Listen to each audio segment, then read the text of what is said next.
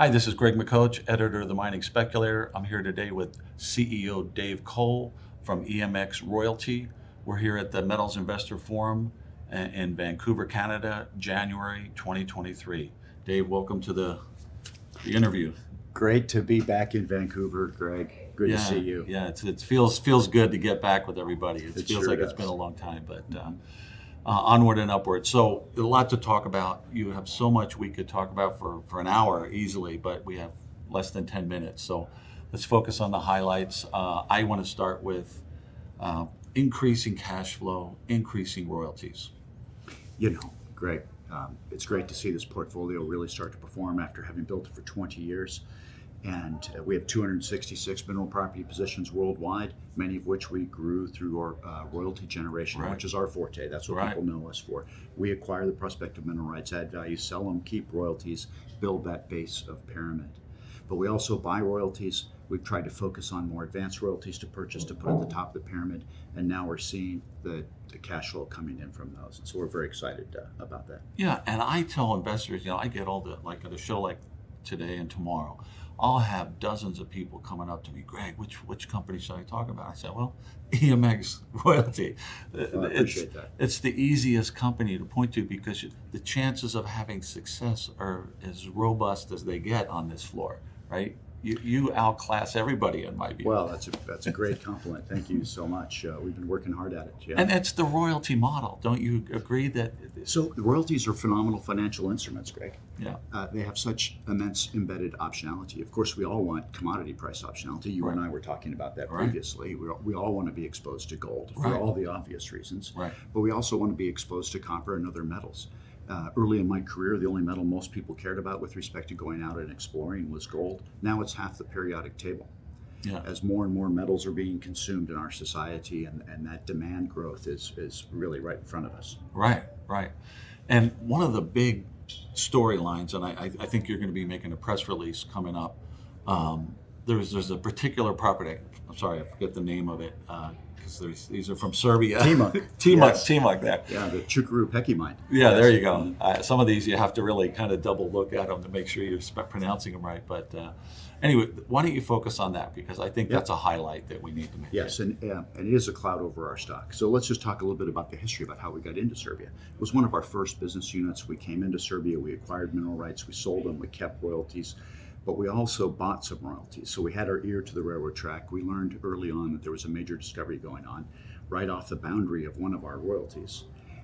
And that became the Timok discovery, which is now the largest copper gold deposit found and put into production in the history of Europe. Wow. And it's owned by Xinjiang. Xinjiang is a large state-owned enterprise.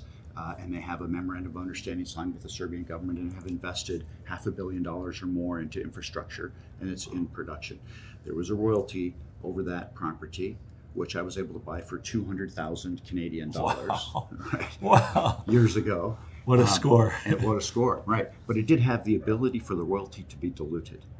And Xinjiang's interpretation is that it was diluted. Our interpretation is it is not diluted. Right. And so we are in a negotiation, and this negotiation has taken a long time. And of course, the market is losing patience. Any uncertainty always causes some consternation. But, I'm confident it will get solved, and we will make a press release.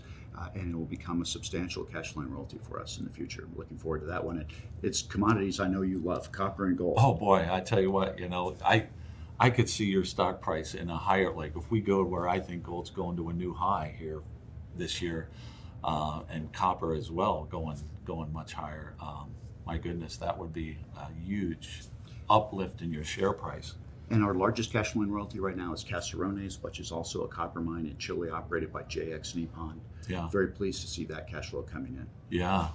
Oh, it's a model that's hard to beat. If you're looking to be an investor in mining shares, it's... So, we can all do financial engineering and figure out what a royalty is worth based upon its projected cash flow into the future. And they trade at premiums in the marketplace, and everybody understands that. The real reason why you want to have a portfolio of royalties is discovery optionality. Right. And those discoveries can come deep within the pyramid. And what I'm particularly excited about it at EMX is the continued discoveries that are being made at no cost to us. Right. Oh, that's... All the money that's being spent across our portfolio, $30 to $40 million a year in drill money going into our portfolio on behalf of our counterparties, creating that discovery optionality around the world. Yeah, I don't see anybody else that's exercising this model better than you guys. Thanks a lot. It is obvious that you've done a wonderful job, not just for a few years, but over a 20-year period to get to the point, because so much about royalties is when does it cash flow? When does it cash flow? How does this get to that critical point where, and I think you're there. We're there. I think you are at that critical moment. What is it, 50 million? They always say that the benchmark of royalty cash flow or something. That's still a little ways ahead of us, but we'll get there. But you're clearly on that path, in my view. Yes. So no, that's exciting. So anything else? We've got a couple more minutes. The Leeville mine, which is a gold deposit where we have a royalty operated by Barrick and Nevada Gold Mines. Right. That royalty's been paying for us nicely. Barrick continues to announce exploration success within our footprint and immediately adjacent to that. Delighted to see that growth. The big, we talked about deep portfolio discovery optionality. The big discovery that South 32 has made on our claims in the Taylor district, which they call the Peak Project. That's a copper, zinc, silver system. And where's that one? That's in southern Arizona. Southern Arizona. Okay. Yeah, you know it as the Taylor deposit. Right. Arizona Mining. So we have a royalty on the extension of that deposit, and it zones from a lead, zinc, silver system to a copper, zinc, silver system on our property. Yeah. Great example of discovery optionality. And we sold those claims years ago for a 2% royalty and some cash payments. Yeah. And now they've made a big discovery. Yeah, no, I remember that one. I was involved with that. We made money on that one, Arizona Mining. It was one metal, and then they found the other deposit there. There was two resources there. That's quite exciting. But yeah, no, I love that whole area. I've spent a lot of time on site visits in Arizona and Nevada over the years. You have anything else in Nevada? In fact, Chad Peters at Ridgeline just announced a nice discovery hole of the similar style of mineralization as at Taylor, which is what we call a carbonate replacement deposit.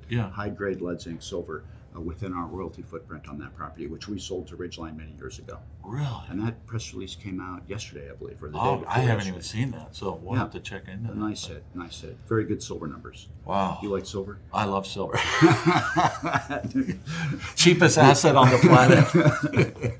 Yeah, we all want to be exposed to silver. Yeah. That's another example of deep portfolio discovery optionality right there. There you go. Well, there's so much more we could talk about, but I like to keep these things short and sweet, and I think, we've accomplished what we've set out to do in this interview. I just want to let everybody know that as far as I'm concerned, EMX is a company that's on the top of my list always, and has been for a very long time within my newsletter. So, Dave.